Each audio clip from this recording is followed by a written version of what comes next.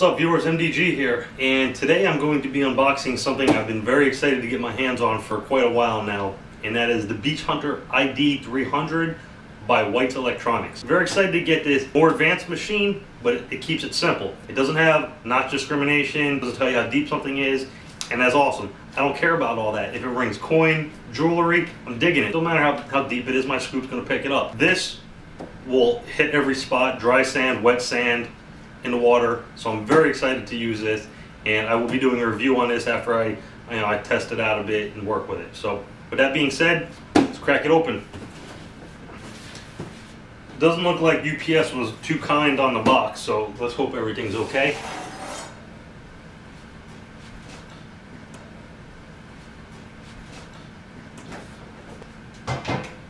We have paperwork, the owner's manual, DVD, sales registration you just paste on here, mail it away. I'll be sure to do that. So get this out of the way and let's get into the good stuff. Start off, we have the hip mount pouch, hip mount, chest mount. Pretty much clip it open, put your control box in here. You can hip mount it on a belt if you have a scuba belt or just a normal belt. It has the chest mount option too, which I'm not quite sure how that works. If they sell a harness for it, or if you have to get your own harness, but here's notches for it, or if you create your own thing. I guess it's a chest mount.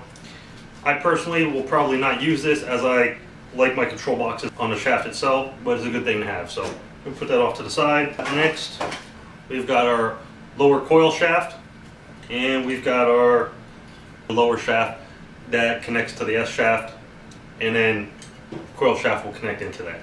We have Velcro, which holds your coil wire to the shaft, 2 of them. Those things are great. We got your coil screws, wing nut, bolt, and the rubber washers. And we got your handle, your white handle. What this is it helps double your box that your detector came in as a carrying case. You know, say you're in a quick hurry and you need a case, you can just pop this white handle into the holes on the box, and now you have yourself a carrying case. I've used this once as a carrying case with my White's dual field when I took it home from the metal detector store. You might use it, you might not, you never know. Alright, let's get into the rest here. Alright, opening this up, we have got our S shaft with your arm cuff, your Velcro, and your pads that stick on. Your arm cuff here is adjustable. It has 3 notches. I already know from my dual field that I like the 3rd notch on this, which pretty much makes it flush. You might have a different setting for it that you like. Pop that in real quick. And you can see where it falls on my arm now. This is right below my elbow, which is the exact spot you kind of want it. So, you know, that'll work out. So, the Beach Hunter ID headphones. Very comfortable headphones. Nice soft padding here. They're waterproof. They're loud enough to hear. Pop them on your head, and you're good to go. Those are the headphones. Great headphones. All right. Here is the control box. This is a little more advanced than a few other machines, but it's pretty basic. This machine does have ground balancing. For the knobs, we have your ground balance, which is this knob here, that will adjust your ground balance. I'm not going to go into that right now. You got your sensitivity, which I'm not going to go into that either. It has a battery check on it as well, which is the same as a dual field. You put it in battery check mode, turn it on, and you get a sound like that. Steady tone will let you know your batteries are good. It's got a quick setup on here. Tells you how to use it for a quick setup if you're out in the field. You know, I'm sure you don't have your manual on you. Tells you the color of the lights: red for iron, yellow for jewelry, green for coins. Your lights are right here. Battery pack. You want to clip this, pull it out. There's a boot in here.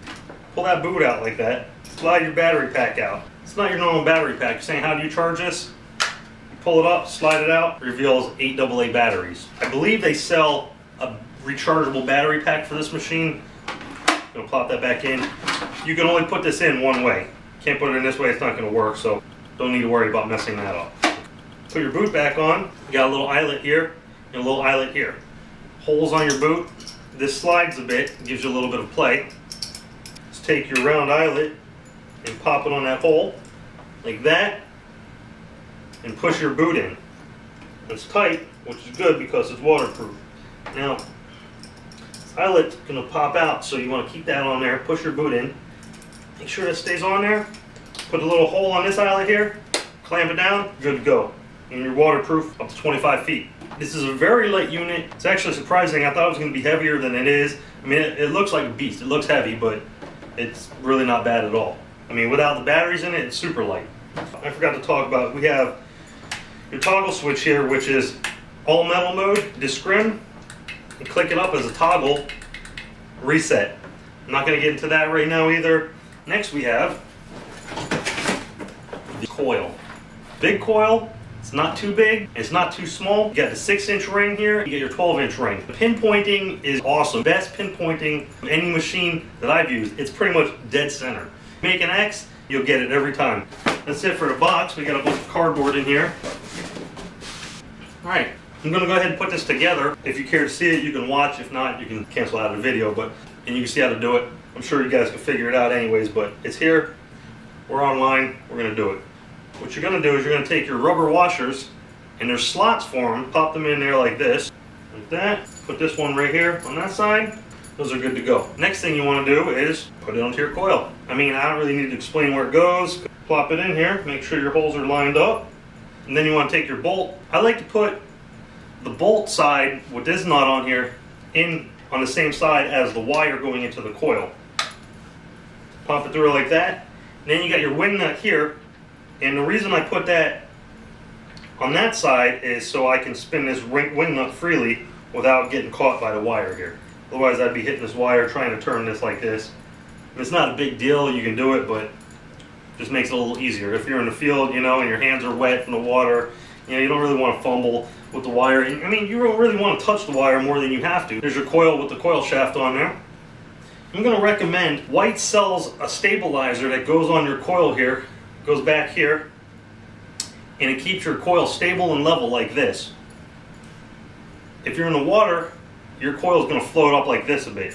You're going to constantly step on it or pull it out of the water, push it back down. That stabilizer will keep it level like this. It's like $10. I definitely recommend getting it. I use it on my dual field.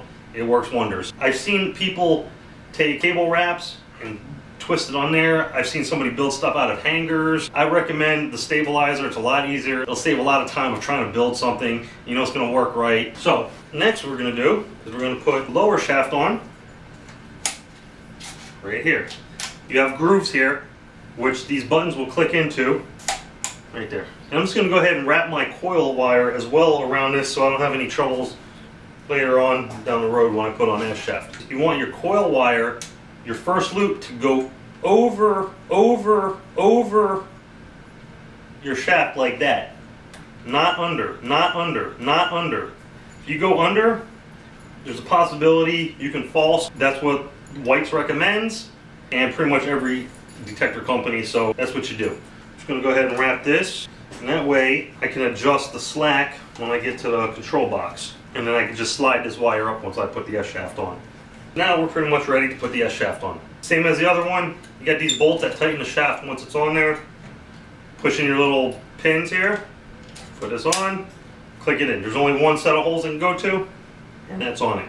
So you twist this, it'll tighten it up. Every time you're done using this and you go to rinse it off, you want to take these shafts off as well. These tightening nuts will get hardened and crusted up. So you want to take it off and you want to wash in here and there. I mean, otherwise, you know, you hunt in the water a few times with the salt water, and these things are going to freeze up on you and you got a permanent shaft right there. So make sure you clean these out. This one and this one. I do mine every single time. I recommend you to do the same. If you don't, well, that's your choice. Okay, control box to mount on here. Make sure your wire is good how you want it. I like to leave a nice loop here so I can put my hand in there, and that's going to work out perfect. Put 2 pins in, push in your other 2 pins, you're good to go. I got a nice little loop on my wire right there because I'm going to mount the Velcro strip right here, right there, so we're going to put it there. That'll work out nicely for me. Other people have their own methods, that's mine, that's how I do it. Down here, your Velcro strap on the lower shaft, 4 pins, put the strap right in there.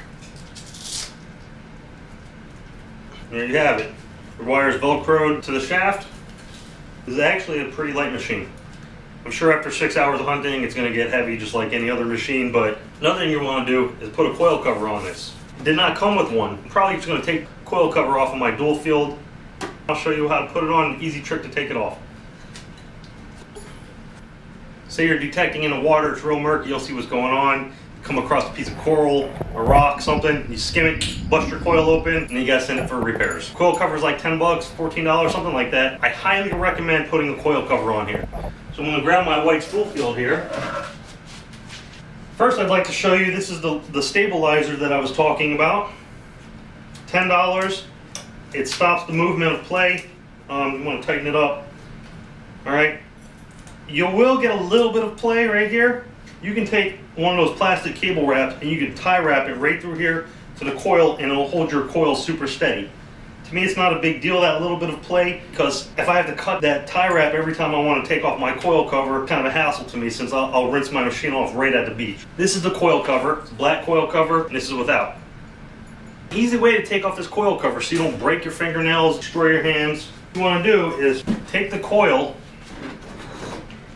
you want to hold your shaft, you take your coil, and you want to put it under your arm like this. So you're holding it nice and steady. You're holding your shaft up here, so it's not a big problem. And then you want to just clamp it with your elbow and your arm here, kind of between your armpit and your side, and then pull the black like that. Pops right off. Looks like I left a little bit of sand in here from the beach. So you're going to take your coil cover and pop it on there. It's good to go. Now your coil is protected. And what more can you ask for? My main reason for getting this, so I can move back and forth in the water, wet sand, dry sand. This is the Beach Hunter ID 300 by White's Electronics. Retails for $9.99. I look forward to using it extremely. Make sure you check out my video. I'm going to do a review on it. I'm also going to do hunting videos, more hunting videos. So keep an eye for that. I'd like to thank everybody for watching and for everybody's support. Until next time. See you later.